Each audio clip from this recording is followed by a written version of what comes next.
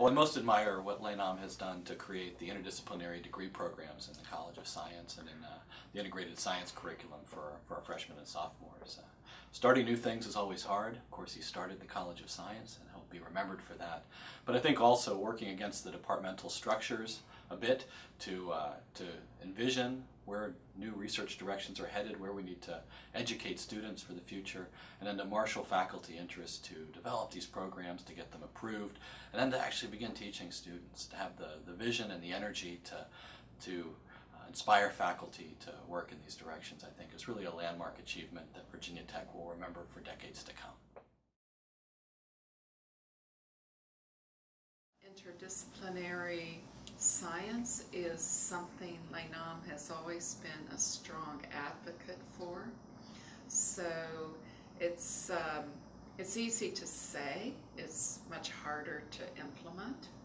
So the vision that Lay Nam had for bringing disciplines together, like we have in this building, is a key component, because he always said the most exciting science is on the boundaries of where different fields overlap, and you see that between biology, chemistry, geosciences, and many, many other disciplines, physics, of course.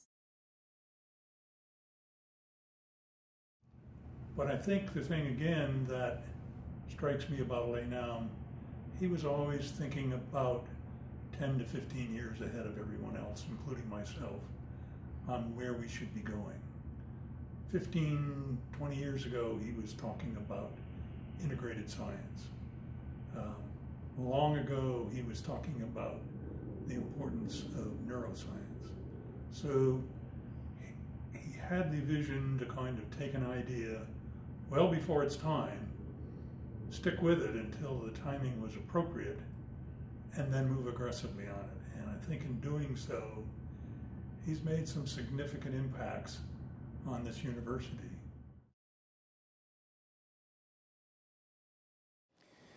Lay Nam is a peculiar and fascinating person. He's a brilliant physicist, studies astrophysics.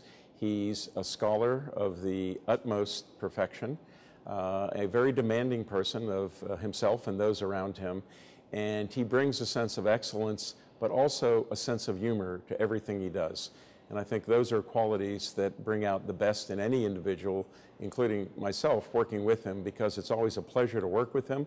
You feel like you're working on an important project, you're working towards high standards, and you do it with joy. And he was obviously the founding dean that has set the place up for success. And so he's had an impact there, and he's done it in a way that recognizes the nature of higher education, the importance of higher education. He's always been a person that has been able to interpret the trends and dynamics on campus and place them in context of national and international circumstances. And so he has a great feel for higher education.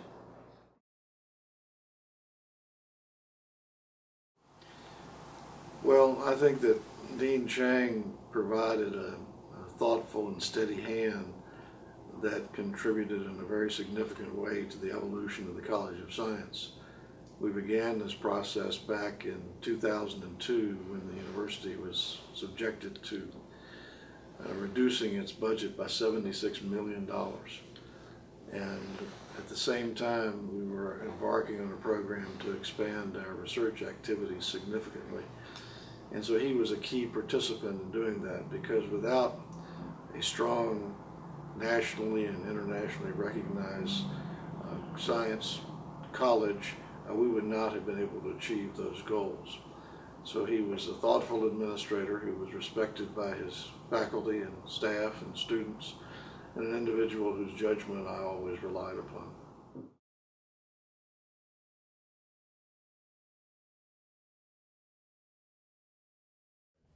It would be visionary. I think he truly is a visionary. Visionary. A visionary. The broad vision, the interdisciplinary vision of science. I think of him as a scientist and a teacher, always and perhaps first and foremost. Collaborative and interdisciplinary. Scholar.